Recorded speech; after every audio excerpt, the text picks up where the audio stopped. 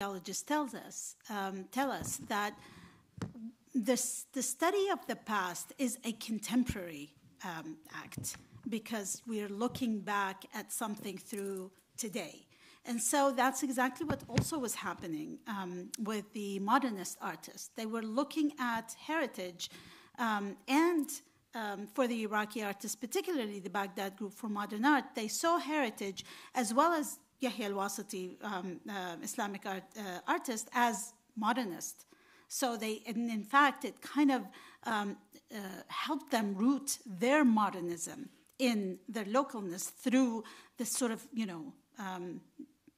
the modernism of what they saw in the ancient and the Islamic. Yeah, of course, I didn't say the whole history of primitivism in inverted commas and modernism, and things like Cycladic sculpture and Giacometti. Yeah. Yeah. Well, I mean. Yeah.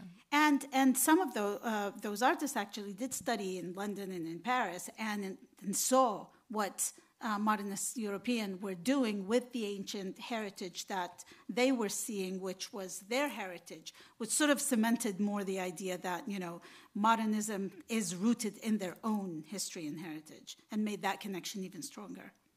Thanks so much. And so I've got a kind of comment for Vassif, because also I learned so very, very much, and your position was very melancholic.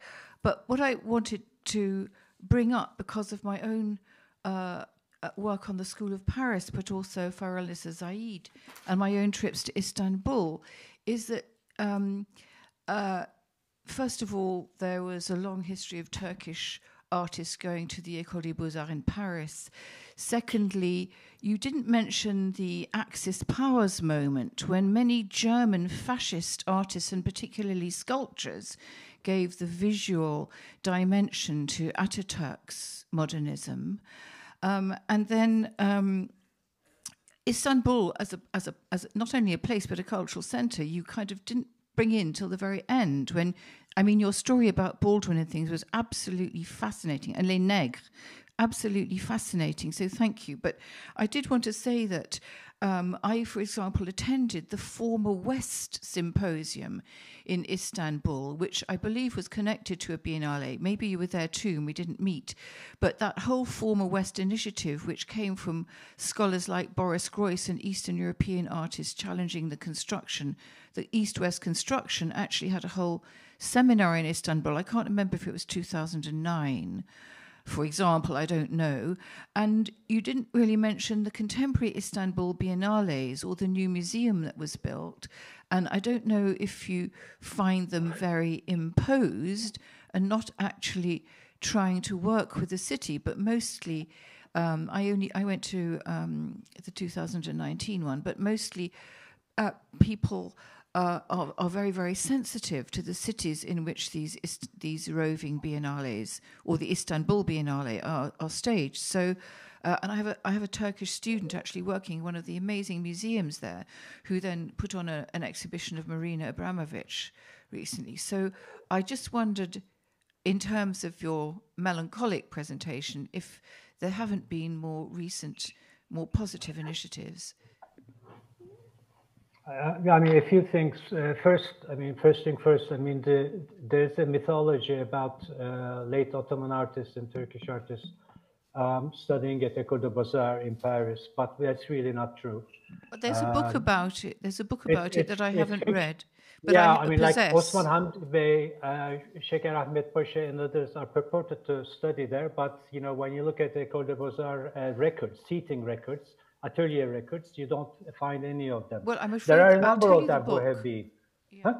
There's a book about it written by a Turkish student in the Sorbonne.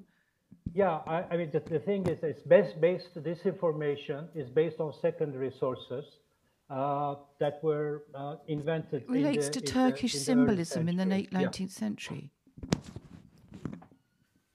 Excuse me? I said there's Turkish symbolism of the late 19th century that I saw in the museums, and this book has been supervised by a professor at the Sorbonne and is written by a Turkish student and is based on École des Beaux-Arts records. You will not find Osman Hamdi Bey in the École des Beaux-Arts records. I did all that study. in the past. I'll have to go back to the book and check. Yeah. Okay, I think mean, we should. I'm sure you're not talking about Osman Hamdi Bey or Şeker Ahmet Paşa, but these are the two, two cases that I had spotted years ago, and actually now it's become kind of accepted that, yeah, they were not there. Anyway, that's. I wasn't. My idea of the discussion today is really not about the recent years. I'm quite critical, I would say, about the so-called museums of Istanbul. I don't think they're contributing anything to knowledge whatsoever. They are unfortunately within this paradigm that I try to kind of explain in the talk, is that they are poor copies of things that was invented in Europe in 18th century, and whatever. So they're emulating models that are actually don't have any legitimacy at this moment. Regarding the Istanbul Biennial, the biennial lost its pertinency for the city and for the citizens. So it became a viewing experience rather than a knowledge experience. After 2009, unfortunately, and we're hoping that it will turn around now. I mean, there are good signs about it. The former West, I was one of the presenters at former West in Istanbul. I can say that it's.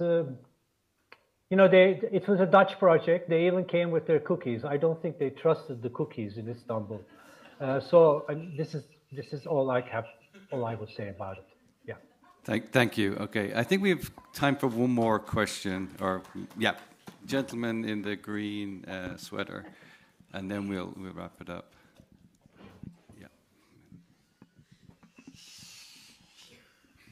Thank you very much. It's been fascinating to listen to all three of you. I suppose it's a query that I have in the back of my mind, that artists often are, in the presentations that came through, resisting some of the national narratives, especially in Iran, of an Islamic theology, or even in Iraq, the occupation that happened over there. Now, to some extent, I feel that religion is such a driving force in the identity of this region. It is used against the region as it is used by the present governments of the region. So the artists are trying to define what appears to be a more secular identity. And the West seems sometimes to actually try and reverse that effort in trying to present these countries, and that is leading to the isolation, to sometimes even the destruction of these countries. So how does the artist creatively manage that space in trying to resist this branding of these countries into a sort of a primitive version of this religion? What role can they play in that, and try and connect with the people of those countries and resist this attempt at branding the countries? Hamid, do you want to take that one? Yeah, thank you very much. That's a very, very important question. And of course, it takes, if I want to fully answer, it would take a very long time. But to be very brief, I think the situation might differ from country to country. But in particular, in the case of Iran, this is absolutely right.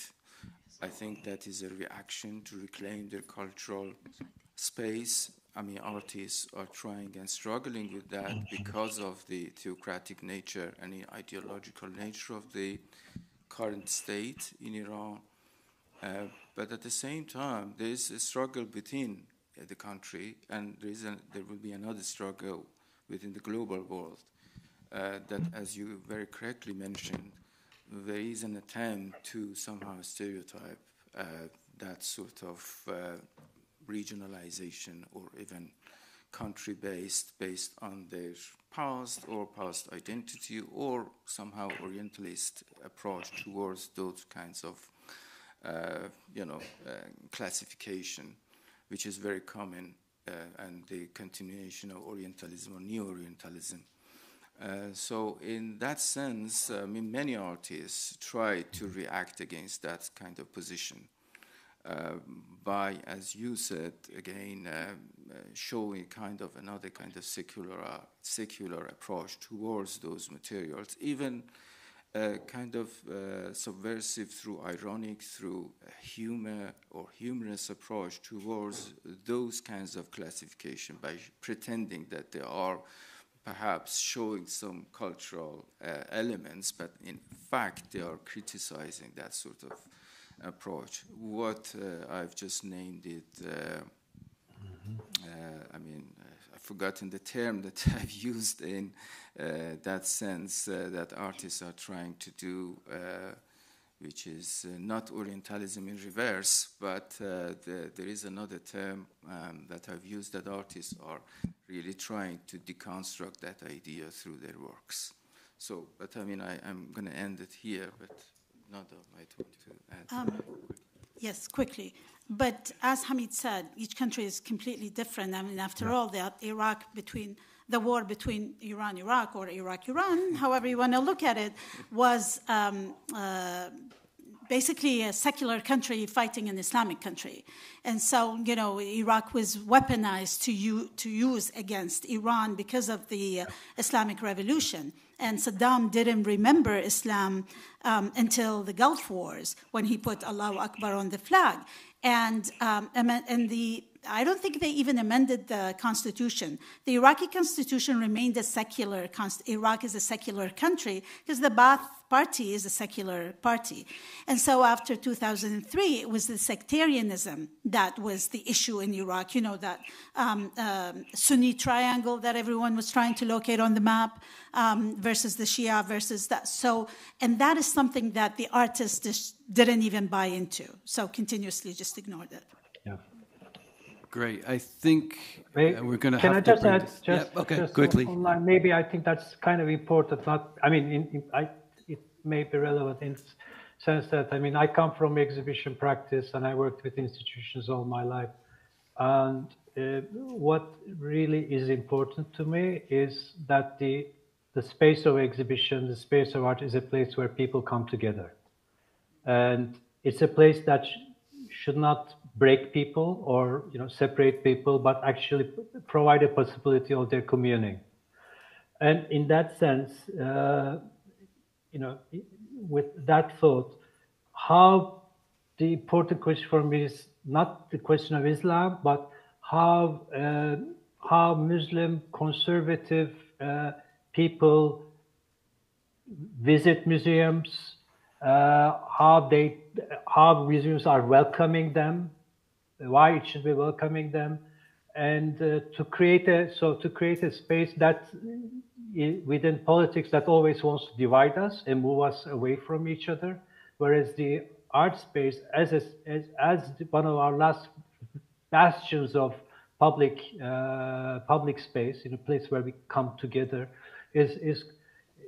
should be open to all beliefs in very clear ways, and could actually even be positively support some people who have been left out. In Turkey, I mean, this is about Turkish case because it has been hyper secularized for so many years, not in the last 20 years, of course. I mean, it's a different story, but you know, I mean, of course, I mean, you know, we never ask a French artist, are you religious or not? Are you doing or is your practice religion? Does your practice entail religion or not? But this is a question that we can ask ourselves. I think it's a valid question. I think it's important. It's quite important, but it's very specific, as both Hamid and Nada said, to each country, each geography. Thank you. Thank you so much. Yeah, I'm really going to have to bring this to a close. I just want to thank the three speakers and the questions from the audience. I think maybe a round of applause for everybody.